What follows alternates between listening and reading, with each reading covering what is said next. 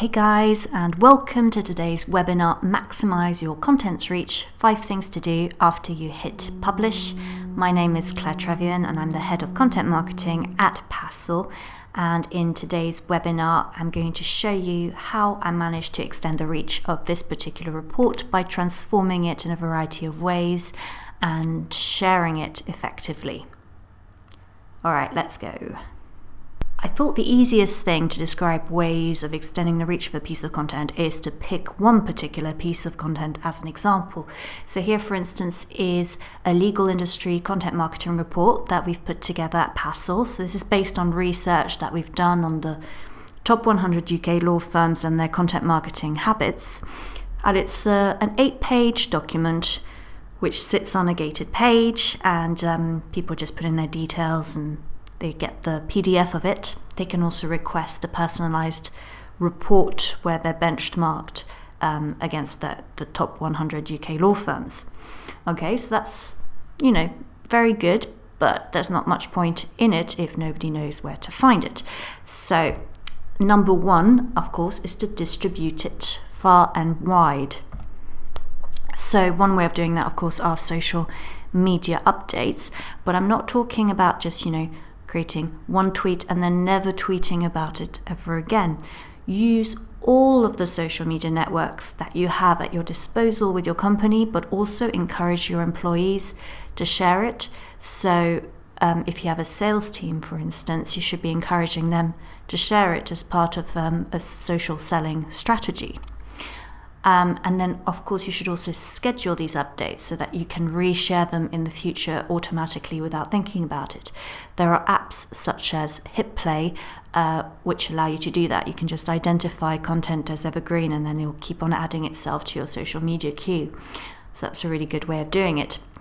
And then, of course, add important hero pieces of content like this to your email signatures and also link them on your main website so that when people are landing on your front page, they can get to it.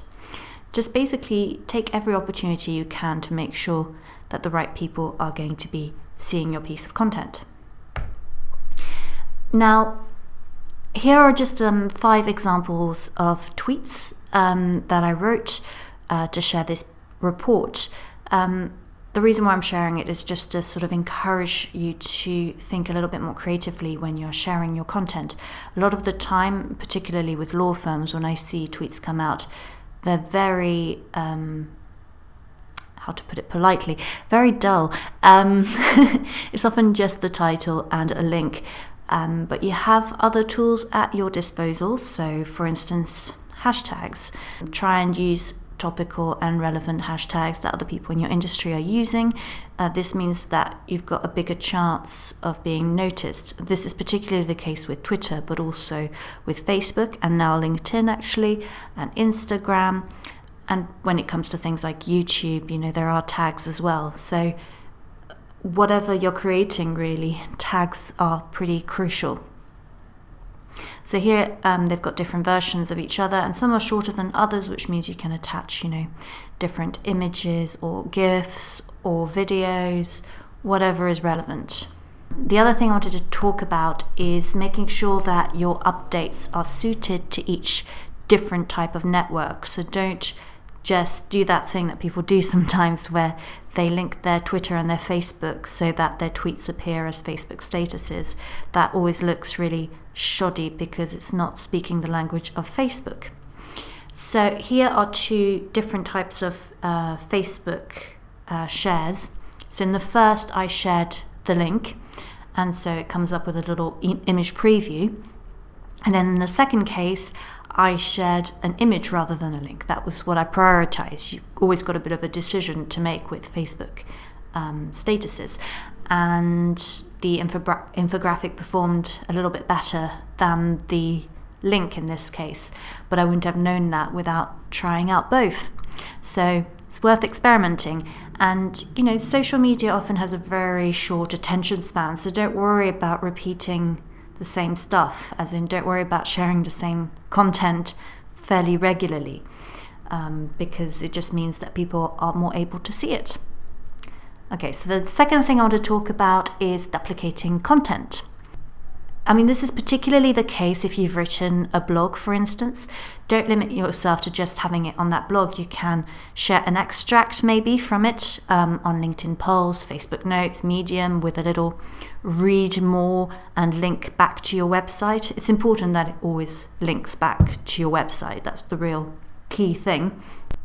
So here's an example of a LinkedIn Pulse post, and on the right, Medium, and so they're exactly the same, both sharing a slideshare at the bottom, same text, but it just means that it's got a bigger chance of reaching a different audience this way, because you might know people on Medium that you're not connected to on LinkedIn Pulse, and vice versa. Now, the other thing you could do is use Passle. So with Passle, you can select an extract from an article, then you press the Passle button, add brief commentary, and it becomes a sort of microblog, as it were, which is very good for larger pieces. So for instance here, that's the little bookmarklet that's appeared there. I've highlighted the text, and then I've added a little bit of a commentary, and that is the final result. It's a little Passle post with some selected tweets. So again, I'm sort of extending my reach because I'm able to also thank the people that I've written to afterwards. Okay, the next thing you should think about is building your newsletter. Now, email marketing might seem a little bit old hat to some, but it's still an incredibly powerful mode of communicating.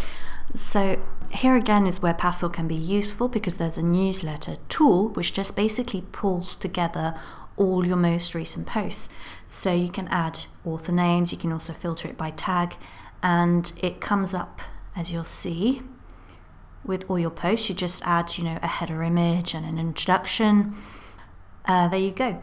You can also do an internal one with all the social media links. So that's really great for encouraging your colleagues to share the content that your team has created. And there's also a LinkedIn Pulse option just to make it a little bit easier here, where you can select all the text, just go to LinkedIn Pulse and copy and paste it, basically. And we've definitely noticed that when we send out those newsletters for our company blog, we do get like proper peaks of traffic. You're definitely not just getting, the hits and the clicks, but they're also the right clicks, especially if you've nurtured a really focused mailing list. Then it's a lot more valuable often than throwing it out in media for clickbait, Okay, number 4, recycle your content into other formats. What do I mean by that? So you could transform your blog into, for instance, an infographic or a podcast or a video or a slideshare, so on and so forth. So with the report, for instance, I transformed it into an infographic here. This is a webinar where I discussed with a colleague the key findings, and that's a slideshare where we basically transformed that infographic into a couple of slides. And this was all made incredibly easy thanks to a tool called Canva, and I'll put a link to that below this video if you want to check it out. And then finally, last but not least, update and republish your content. Very important. So it's wonderful to create really timely content that comments on breaking news and so forth. But if you can also create what is called evergreen content, then that will give you a lot of extra value, because it will just keep on being relevant, and you can help it to keep being relevant by checking back on it and updating it and resharing it again. So keep an eye on that in your analytics, which posts are still performing well. That's because they obviously still hold an interest with people, so it's worth making sure that they're always going to be just right. Okay, so that's it. Thank you very much for listening. I hope this was useful. Please subscribe to our channel for more tips for B2B marketing. Thank you.